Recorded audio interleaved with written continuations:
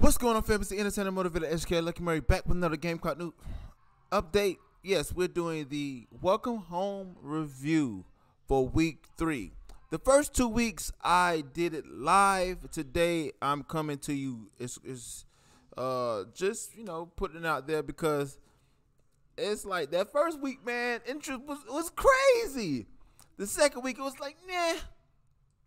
So this week I just want to kind of come to you and just kind of bring you something.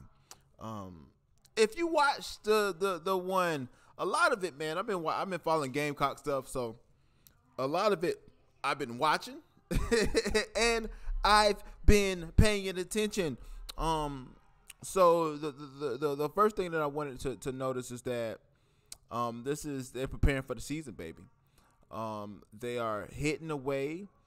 They did show a clip of the running backs playing the game, the Xbox. They put on their headset. They was going to work. I did like that. I like the quote that Shane Beamer said towards the end. He said that if you don't make your presence known, your absence don't count. Right? If your presence is not known, your absence doesn't count. Nobody noticed you if you're out. I'm summarizing people. I'm not saying the exact words, but you saw them getting ready for the game time. You saw them hitting each other spring practice. You saw them going hard.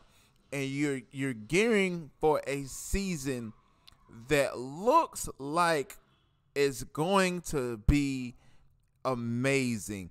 I think this documentary is short and sweet, but a lot of it you already seen, like the Phil Petty speech. You saw they broke that down.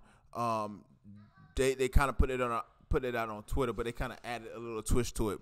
On the actual Welcome Home documentary, they kind of added a few more pieces to that. You know what I'm saying? They didn't show everything on social media. And then on the clip, it was only 30 minutes, so they showed everything what he said as well. But they talked about the fallen comrade Phil Petty that lost his life a month or so ago.